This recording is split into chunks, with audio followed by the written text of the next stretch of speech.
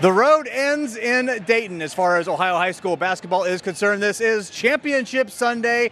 Welcome into our coverage of Crestview and Ottawa-Glandorf competing for state championships this afternoon and this evening. Hello everyone, I'm Patrick Hamler, Mark Shine alongside me, and what an environment it has been at UD Arena. This has been a really fun weekend. It's been a really good weekend full of really good, high-quality basketball. We got one more left, but these two games we had today so far, the three games have been very good games. 4 divisions competing for state championship this morning. Back behind us, Pickerington Central and Archbishop Hoban are warming up for their Division I title, but we are about the business of Divisions 3 and 4. We're going to start with Division 4, Crestview. Crestview highlights brought to you by Van Wert Vision as we look at the Knights trying to wrap up a state championship. They're going up against Richmond Heights, though. Hey, they've only won 48 straight games. They are very, very talented, and we're going to see that talent really come forefront in the third quarter. Knights were in trouble early, but they battled back. Ren Sheets turnaround hook gets the friendly roll here. Turnovers a problem in this one, but Crestview able to hang on. Gavin Etzler, triple try is up and good. Knights down 10-2 early on, but they were able to come back and get this one a little closer. Carson Hunter, nice pass to Etzler, 18-footer is good. He had back-to-back assists on those two highlights we showed. Now working it around down low, Sheets in trouble, having to find someone open, and he does. Gets it to Hunter, and Hunter finishes. Then you're going to see another connection coming up here. Hunter going to find Etzler once again. Defense really tough, but able to thread the needle there. Gavin finished with 7 points tonight. He did. Gavin had to work hard for everything he got. Got a dime dropped on him that time by Carson Hunter. Nate Lickley here around the defense. Had a quiet weekend overall, but he hits the three here. Then a shot coming up on the way for Jared Harding. Harding, this was his basket here. Lickley with the steal. One of 8 turnovers that they were able to force for Richmond Heights. You see Harding pull up 2 points for him. All 4 of those came on assists from Hunter. Then long three at the half here for Crestview. Mitch Temple sending that one. It was a 9-point lead for Richmond Heights at the half. Thought maybe this built some momentum, but man, did Richmond Heights flip the switch in the second half. In the third quarter, Richmond Heights had 29 points in 14 possessions. They had 3 empty possessions. They scored on the other 11. They put 29 points on the board in just 14 possessions. 70-26, your final. Spartans go back-to-back. We competed. I thought we did a good job of handling their pressure. We hit some shots, but defensively we held them to 1 shot. They hit some shots, but we held them to 1. And then going into halftime, hitting that half quarter, you think you got a little bit of momentum going there, and we were pretty juiced up, and just things really snowballed in the second half and kind of got away from us quick. And they're a type of team that does that. You hear about it, how many they're going to go on runs, and you try to weather the storm, but they went on a run that obviously the third quarter was not good for us. Looking at the margin, obviously, just what happened in the second half, were they the type of team, when you were looking at Richmond Heights, knowing that you kind of had to stay close and kind of at least play close to your style as opposed to playing Richmond's style? Yeah, we knew it couldn't get away from us. They're not the type of team that we're going to be able to pick up full court pressure. Athletically, the skill that they have, they're very well coached, and they're very good athletes and very good basketball players. So, the goal coming into this, we talked about it over and over, is if you can get to the fourth quarter with a chance, give yourself a chance where you're under 10. I think the community support that we're going to have is going to get a little bit louder, and hopefully at that point they're going to play a little bit tighter because they're supposed to win. So obviously getting away from us, it wasn't a situation where we're going to pick them up full court and press them and get back in the game. That wasn't going to be part of the game plan at all. Basically, when we saw it when we were younger, me and Carson I wasn't at Crestview yet, but we saw Javen and Kalen win the state championship, and we just felt like just to have the chance to be here, it's pretty special. Just a couple memories. I think being able to win the regional championship. You're playing a very good Marion local team, and it's a huge game. Everybody wants to go to state, and the stakes are so high, but these guys getting down 13-0 in that game and battling back and giving us a chance to be here. And then obviously I'm super proud of them once we got here. We talked about it the whole week, is when you get here you want to play for a trophy. You want to have a chance to play on the last day. Some teams get here and that's their goal, is getting here. And these guys didn't. They wanted to get here, win a game, and get to this game. Obviously, we wanted to win it all. Everybody wants to get here and win it all, but we wanted an opportunity to play for a trophy. So obviously, I think the regional championship games, you have a chance to play in the Final Four. It's what you grow up wanting to do. As a young boy, watching my dad be here, that's what I always wanted to do. Getzel there, because obviously very emotional, very tough night for Crestview in 70-26 loss. And you look at the Spartans and what they did, 33 points off of 18 Crestview turnovers they forced. Held the Knights at 31% shooting. When you have that working against you, it's really hard to do anything positive. Well, from an individual standpoint, Dorian Jones was outstanding today. He was 7 of 10 from the three-point line for his 25 points today. He also had 4 steals and an assist, and the young man's a sophomore. He is extremely talented, as are his teammates, and it just got away from Crestview today. So Richmond Heights wins the Division IV state championship, 49-game winning streak still intact. That'll carry over to next season as the Spartans go back-to-back in state titles. Crestview Knights having a tremendous season. They finished 1 win short of the state title, but again, they reach places that a lot of teams don't get to. And here's Coach Etzler. He's got to console his seniors because it's the last time they get to play together. Not only is it a losing day, but seeing those seniors go is always very difficult. Congratulations to Crestview on a terrific season overall as they finish as the Division IV state runners-up. When we return, Ottawa-Glandorf looks for the Division III state title. We'll have highlights of their contest coming up right here on WOSN. Welcome back to UD Arena. Patrick Hamler, Mark Shine, wrapping up our coverage of high school basketball for the season. This is it, Mark. Hard to believe. This is it. We're done. You wake up on Monday and you're depressed. No more high school basketball until next November.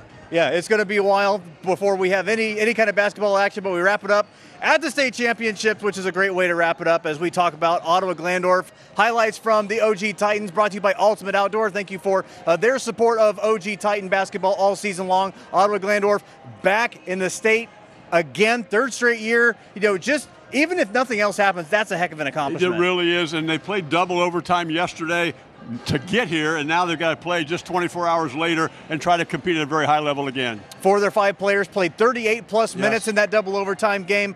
Meanwhile, the team that they played against, Lutheran East, had a pretty easy victory as well, so opportunity to rest their starters, and it seemed like that would have an impact on this one as we bring you the highlights in this one between OG and Lutheran East. Titans lined up and ready to go, and this would be a back-and-forth matchup throughout. Theo Mag off the pass from Schrader. He attacks in. Mag playing tough, playing hurt pretty much the entire playoff run, but he makes it happen there. Great young man. He had a really good tournament, and then they had to go change defenses because of what he's doing right here. Colin White, Theo Mag, and then Colin White had a bit of a slow start in this one, but he puts it in. That's his first bucket. Then Caden Erford had a better contest tonight than he did the other night, getting it inside to Mag. Mag having to work really hard, turnaround shots good. He's got 6 points and they're playing man-to-man. They're going to go 1-3-1 to try to take that away. So White with the long distance dime, Erford with the 3 ball in the corner pocket. He would finish with 10 points on the night. Good shooter from the perimeter. He's got just a junior, going to have a really good senior year as well. Now Hunter Steckschulte hunting, look for space, and he just decides to make his own. Off-balance hook is good. Steckschulte had a wonderful tournament. Again, more than 30 minutes today and only turned the ball over twice in the entire state tournament. Now White kicking back to Steckschulte, and his 3 ball is good. Then time winding down in the first half. Titans down by double digits, but not anymore. Colin White, long 3 to beat the buzzer at the half. It built some momentum for OG heading into halftime. They really did on an assist pass from Steckschulte. Now we go to third quarter action. Steckschulte from the corner, he makes the 3, cutting the lead down from 34 to 27. And then White getting the steal, throwing it down as OG fans responded to this one. This one was practically Supreme Court South tonight. Well, you know what? Between OG and Crestview, they made the state tournament this weekend fan-wise. Erford scoring baseline, making it 42 to 34. Then Levi Unterbrink, 3 ball, knocks that one, making it 45 to 37. Credit to Lutheran East, though, every time something happened, they had an answer. They did. And OG shot 11 of 24 from the 3-point line, but they gave up a lot of things in transition today, especially against that zone. White had a corner 3, then Steckschulte hitting a corner 3, cutting into that lead, making it 60 to 51. Now White driving, hitting, Steckschulte, another big 3. It was down to a 5-point game. Then a dunk in there, trying to make this one as close as possible. It was a 10-point game, but OG just kept fighting. They fought to the bitter end. 3 ball there, making it 65-61. That's as close as they get, though. Lutheran East comes away with the 67-61 win in this one. They went 1-3-1 zone, and Cody Head was just outstanding on the top of the 1-3-1 zone, made all types of ball reversal difficult. He had 19 points, he had 5 rebounds, he had 3 steals. Cody Head was the difference today. Lutheran East with the 6-point win and held OG. We'll talk a little more about that just in a second. 41% from the field. Lutheran East 55%. I just same kind of things that I talked about yesterday. I'm going to bring up again today because I just think as a coach, all you can ask for is guys to leave it all on the court. And our guys fought, scratched, clawed. They did everything within their power to put ourselves in a position to win this game. We knew our backs were kind of against the wall, and we were trying to do a couple different things to kind of slow them down. Initially, you know, I thought the game had to be in the 40s, high 40s, you know, for us to be successful. And Lutheran East is just really good, you know, and sometimes you hate to say it as a coach and as a player, but you got to tip your cap to them. They're really, really good. And not only are they really good, they played really well today. They made a lot of shots. They switched defenses. Coach made a great call on switching to the 1-3-1. We talked about it a little bit today in our shoot-around. But to be honest with you, it was something that we hadn't really seen a lot on film. And, you know, now I'm kicking myself in the head, you know, thinking about that. We did not attack that very well. And, you know, as a coach, I take that full responsibility for that. I didn't put these guys in the situation and in the positions to be successful. But like I said, when you got really talented players against you with the length that they had, and then you put on top of that guys that can really play, and we dug ourselves a hole that, you know, we couldn't get out of today. Questions? How much 1-3-1 do you actually see in the course of a year? Because I see a lot of basketball in West Central, not much. Well, you know, we don't see a whole lot of 1-3-1 zone, and we definitely don't see it with 6'10", 6'7", 6'7", and arms that go from one side of the key, you know, from the three-point line to the other. And I think that was, we played on our heels, and we tried to play east and west. And, you know, as much as you preach to guys and you talk about, you know, we're going to do this, this, and this, that's easy as a coach to say, you know, and these guys did everything they could. I thought as the game went on, at halftime we kind of regrouped. We made a couple little adjustments, and those adjustments I thought opened some avenues. But even some of those avenues that we had, for whatever reason tonight, we couldn't get that break that we needed to finish. And you know, like I said, you know, it wasn't due to lack of effort. It wasn't due to these guys not laying it all on the line. You know, sometimes, you know, you can be bet by a better team, and you know, unfortunately, it had to be the state championship. Nice, you had to be kind of happy you got your big guy in foul trouble. Kind of moved the bench a few times, but you always seem to have somebody to put in there that was just about as long. Yeah, you know, you look at their numbers going into the season, you know, one's averaging 19, one's like at 17, one's at 13. You know, we thought 35 points between the three of them, that'd be really good, and I think we pretty much did that. You know, we held McCullough up pretty good. I mean, that was the number that we were shooting for. But man, they had a couple guys really step up. I thought the point guard, Bruce, really came in, and he had a couple of huge shots. He was, you know, automatic at the line there. I don't know if he missed. He was 6 or 7 from the line. And that's what makes him special. I mean, they got D1 guys all over the court, and then you got, you know, you do a pretty good job at containing some of those guys, and then somebody like that comes in there that, you know, kind of pick your poison, and you know, that's a sign of a really good team.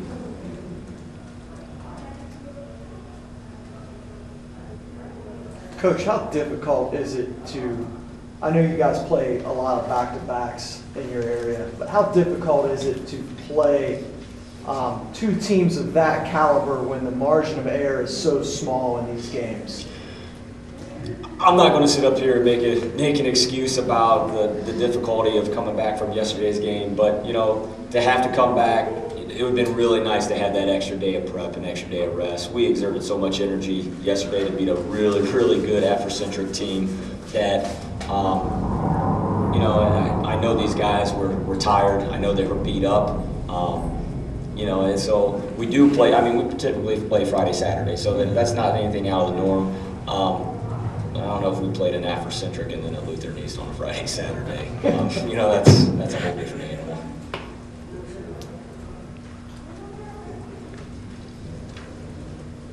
More questions? Yeah, Coach, you had no split, as we've seen all year, down double digits with a minute change, and then you battle back. And, almost reeled in, just testament to your guys. Yeah, that's who we are. We're tough SOBs, and that's something that we might not have a roster full of Division I athletes and scholarship guys, but we got a bunch of guys that are going to do everything within their power to represent OG, and I'll take a group of guys like that any day of the week. I'm looking at 2 seniors up here that have dedicated themselves, their bodies, their time to represent, our 2 communities, and they've done it in just the best way possible. Colin is maybe the most talented kid to ever come through Putnam County, and you never know that just talking to him. He's humble, he's a hard worker, he's a leader. So we lost on the court today, but we're going to win in life. And I'm very, very proud of these guys. I'm proud to call them my players. They're going to be my friends when they graduate. We don't have a friend. We're not friends right now until they graduate. It's love, it's respect, and very thankful. Thank you to head coach Tyson McLaughlin, and it's always difficult to watch the runners-up presentation because it's always the goal's a little shorter than you want it to be. You watch the other team get the state championship, but still Ottawa-Glandorf putting together just a tremendous season, a tremendous couple of seasons, really. Well, Coach McLaughlin said some really good things in the presser at the end, but the painful look on him at the beginning and the painful look on his players, you know how much it meant to them to expend so much physical and emotional energy, have such a high goal to get here, and then come up a little bit short. It was a painful thing to watch, but tomorrow morning those young men will wake up and go, you know what? We really did a lot of good things this season, and today too. Yeah, they'll look back on this. Runners-up in the state championship is certainly nothing to sneeze at, and Coach McLaughlin said he took responsibility for not making the adjustment for the 1-3-1 zone that they threw at him, but he also said that there were a few guys on that team that if they spread their arms out on that zone 3, they go from 3-point line to 3-point line. There's not a whole lot you can do against that. Their shots were contested. They had to shoot from deeper than they wanted to sometimes. There were no open looks trying to drive to the rim because of the size inside, so that is absolutely correct. And Patrick, when the game was over, they passed out the medals and the trophies, and OG did the classy thing and stayed and watched their opponents get their trophy, and then they walked off the floor, and I saw Colin White and I saw Caden Erford hug each other underneath the basket, and those guys are juniors coming back, and you just kind of wonder what that conversation was all about. I'll bet it was positive. Absolutely, Ottawa-Glandorf. I know it's easy for the fans, even some of us in the media, to go, hey, well, they'll be back here next year. You just never know until you put everything together. But if you're an OG fan, and if you're a Crestview fan, you got to feel pretty good about OG's chances to come back next year. Well, and the sad thing is there's a bunch of seniors who are leaving who won't have that opportunity. They've been here 2 years in a row. Guys who played extremely well, guys who played limited minutes but pushed people in practice, and those guys are not going to have that opportunity next year, but they should be congratulated for what they did over the course of their senior year and their career. Tremendous season for Ottawa-Glandorf, and Luther and East, of course, doing a terrific job. It just seemed like every time Ottawa-Glandorf, we saw them do it all season long, they hit some shots, so they were going to generate some momentum. Luther and East just had an answer. They shot 55% from the field tonight. They did. They shot well from the three-point line, and they made enough free throws late to win the basketball game, and congratulations to them. They answered the bell when they had to. They played extremely well, and particularly late in the game when OG made the run at them, they did what they had to do to succeed. Ottawa-Glandorf runners-up in Division III, Crestview runners-up in Division IV.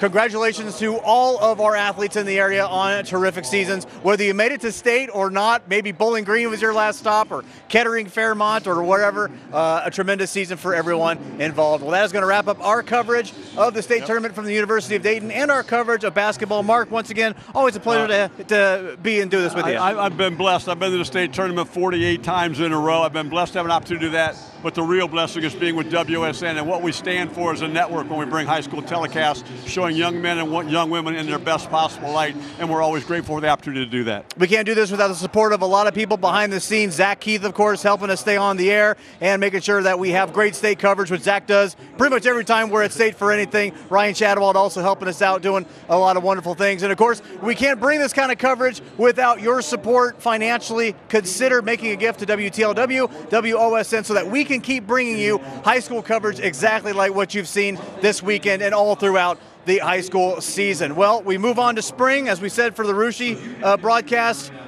Baseball starts Monday. Baseball's coming, softball's coming, track meets are coming.